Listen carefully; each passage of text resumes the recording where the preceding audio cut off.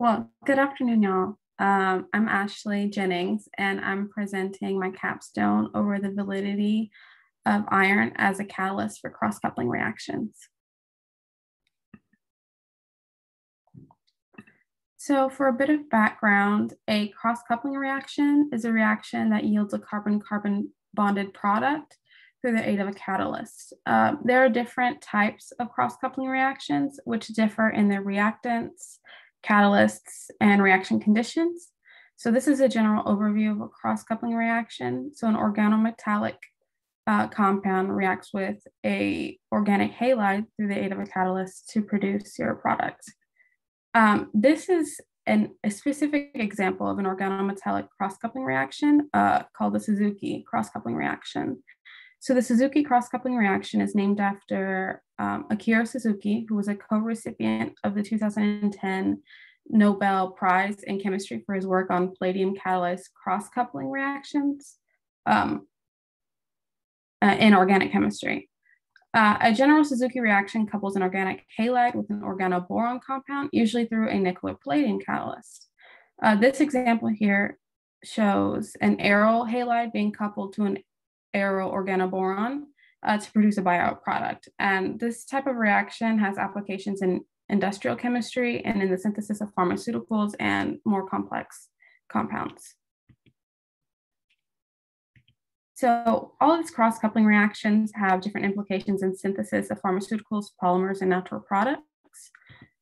So this is another Suzuki cross-coupling reaction, which is a one-step synthesis of a natural product that is from a tree native to Colombia that has high activity against leukemia. This is a step in the synthesis of beta-carotene, which is a pigment found in plants, vegetables, and fruits, including carrots, and is an example of a Negishi cross-coupling reaction. And this is an example of a still cross-coupling reaction, and it depicts the synthesis of a polymer that is used for charge storage devices, transparent conductive coatings, and electrochromic devices. So one of the identifying factors of the difference between the cross-coupling reactions are the viable transition metal catalysts.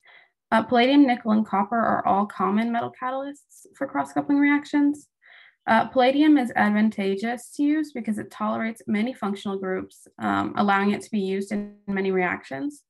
It can also have a multiple number of ligands associated with it, which allows it to be suitable for different reactions. It's also very robust and can use reagents that are easy to prepare and are stable in ambient conditions. Copper catalysts are able to undergo reductive elimination to produce the product and can be incorporated into a substrate and react catalytically with palladium and has good recyclability. Nickel is advantageous because it can react with functional groups, resulting in selectivity in competitive cross-coupling reactions. It reacts with a wide range of substrates and is significantly less expensive than palladium. And recently, there has been an increase of interest in using iron as a catalyst, and that's what I am focusing on. So there are various advantages associated with utilizing iron as a catalyst. The iron pre-catalyst is a salt. It is also non-toxic to the environment. It's commercially available and relatively inexpensive. The cross-coupling reactions catalyzed by iron have quick reaction times compared to reactions catalyzed by nickel and palladium, and they don't require ligands to react to completion. It's also noted that iron catalysis allows for the activation of otherwise inert substrates and exhibits selective functionalization. So the type of cross-coupling reaction that iron is used as a catalyst for is the Kumada cross-coupling reaction. The Kumada reaction can couple an organic halide with a organomagnesium compound, such as Grignard reagents. This reaction can be catalyzed by palladium or nickel, and iron was proposed to be used by Kochi et al. In 1975, but this proposition gained less interest in the former two metals until more recently. The iron precursors, as mentioned before, are salts, and it was seen that the precursor had very little impact on the catalytic component of iron.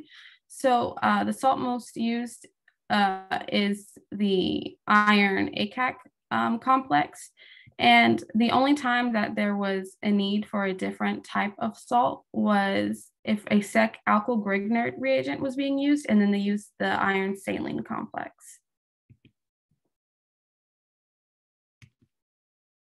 So after testing the effect on catalytic activity of the iron salts, the reactivity of different nucleophiles was tested. As shown here, an aryl chloride was reacted with an alkyl grignard, a sec-alkyl grignard, and a aromatic grignard.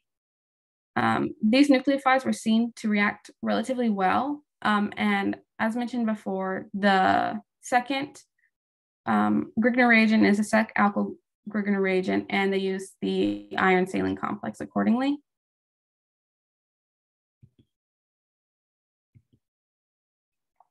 And so a relevant example of cross-coupling being used to synthesize a natural product is in the first step of the synthesis of montipyridine. So montipyridine is a cytotoxic product that's isolated from stony coral, and it plays a role in the plant catabolism and anabolism. So being able to synthesize montipyridine in 2 steps instead of only being able to extract it is representative of the more practical application of iron-catalyzed cross-coupling reactions. So alkyl grignards also proved to react with different aryl electrophiles really well. This table shows the trend of alkyl-aryl reactions occurring between benzene derivatives with chloride, tosylate, and triflate groups. And all these reactions were carried out in THF and NMP as a co-solvent. Along with alkyl grignards, aryl grignards were also seen to react with aryl electrophiles with decent yields. These reactions were carried out in THF without NMP. It's also important to note that all the viable substrates are pi electron deficient because aryl grignard reagents are decomposed with the formation of biaryl products when in the presence of a transition metal and when aryl halides are present. So the reason that there are considerable yields here is due to the lower oxidizing potential of the heterocyclic chlorides because they are pi electron deficient. So to further the study of iron catalyzed cross-coupling reactions, it would be beneficial to explore the potential of coupling a functionalized grignard reagent with an aryl electrophile. So the interest in polyfunctionalized grignards is to open the range of products that can be synthesized, especially aryl and biaryl products that have a range of usages due to their functional group. So this specific reaction, where the halide group is iodine, has been seen to undergo a palladium-catalyzed Negishi reaction with a nucleophile with chlorine instead of bromine. So it may be worthwhile to run this reaction with varying electrophiles, such as chloride and iodine, tosylate and triflate groups, and compare the yield and reaction times of this biaryl product.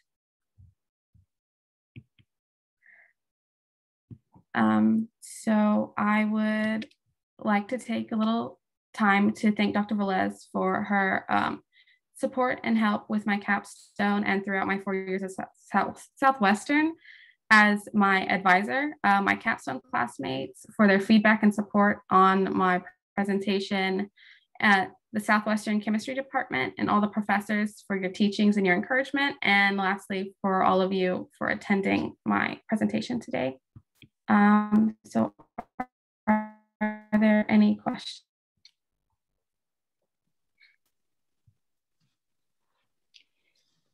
Thank you. Let's see, do we have any questions?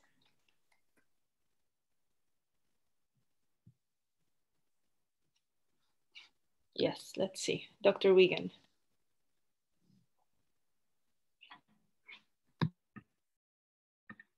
You're in mute.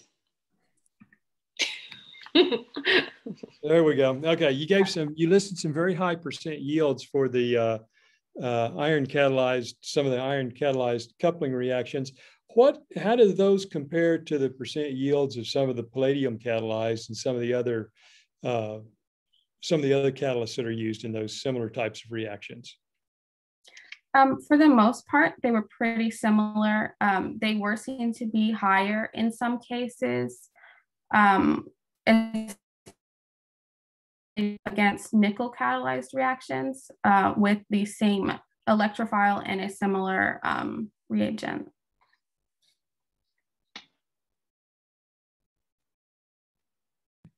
Let's see, Dr. G. Thank you. Hi, Ashley. It's so nice to see you. Hi, Dr. G. So long. I feel, oh, geez, I'm enjoying this just because I get to see all you guys before you graduate a little bit, at least on the screen. So I have a question kind of, it's generally about the Kumada coupling, but it's related to what you're interested in. Okay. So the Kumada coupling uses magnesium, carbon magnesium bonds, right? Essentially to do the transmetallation part of the reaction. Right. One of the things about the Kumada coupling is it pretty much was like one of the first transition metal catalyzed cross-coupling reactions. Mm-hmm. And it's not used very often today. And the reason is because it easily reacts with other sorts of functional groups within the context of a molecule. Could you maybe give me some thoughts as to why or what type of functional groups you might want to avoid in your proposal that would probably be problematic with the Grignard reagents that you're creating? Okay. Yeah, so for my proposal, I'll just run back to that screen, I guess. So for my proposal for the functionalized Grignard reagent, I specifically had to make sure that I avoided using magnesium bromide because it was seen to be like really reactive. And so it wouldn't have made the functionalized Grignard reagent. So that's why it's magnesium chloride.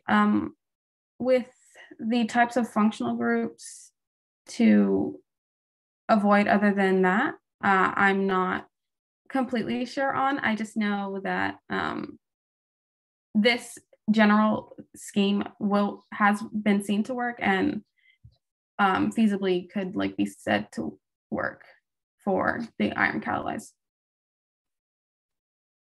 Yeah, I would say, this one probably works just fine. I would be a little bit worried about the nitrile on there. Why would you maybe be worried about a nitrile in the presence of a Grignard? Although I think this one might be okay. A nitrile in the presence of a Grignard. That is a good question. I should know that, yes.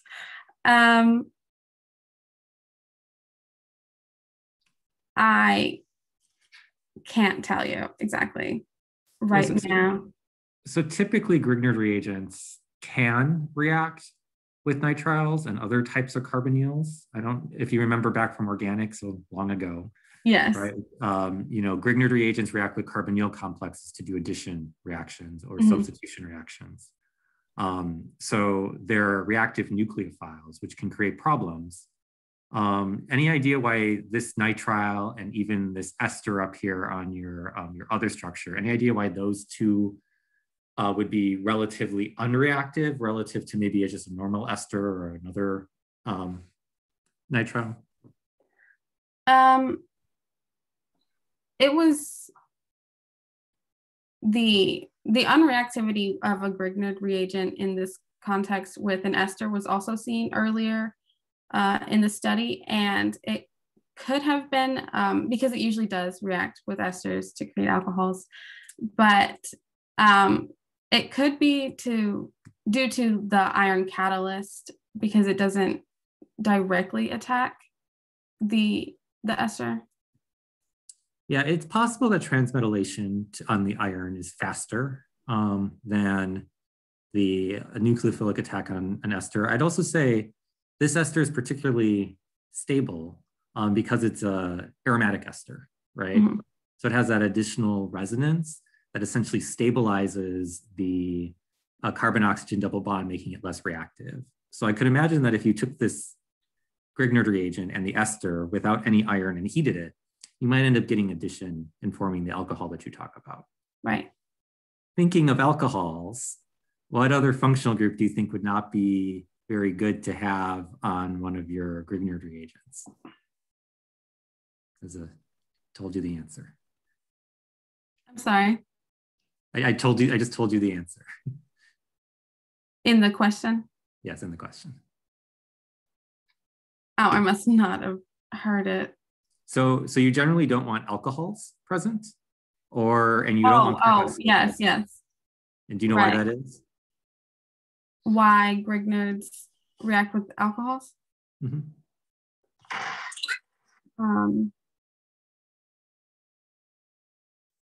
I couldn't tell you at this time either. So they essentially do acid-base reactions, right? So while Grignards are strong nucleophiles, they're also strong bases. Mm-hmm. So you want to try to avoid any sort of protic molecules, right? Protic positions, right? So an OH is going to be a little bit too acidic, and a carboxylic acid is going to be way too acidic. So what's going to happen is you're just essentially going to do an acid-base reaction, destroy your Grignard before you get a chance to conduct the transmetallation with iron. Right. Some general things to think about. The nitro group, I think, is totally fine. Those are usually fairly inert. And then the nitrile is probably fine as well in this sense. Just one other question. Your Grignard reagent is really electron poor, right? So you have two really strong or fairly strong electron withdrawing groups. I'm not sure if I know the answer to this question, but why did you choose such electron poor groups? Actually, maybe I do, but for the Grignard reagent you have on the slide. Why did I choose electron withdrawing groups? Electron withdrawing groups, right? So I think I talked a little bit about it with the aryl coupling. So all of the substrates had to be pi electron deficient because aryl Grignards decompose with the formation of biaryl products, especially when it's in the presence of transition metal salts and aryl halides. And so having it be super electron withdrawing would lower the oxidation potential for that. So it wouldn't decompose the Grignard reagent. Okay, that sounds good. Sounds like a good reason. Great. Thank you so much. Thank you. You did very well.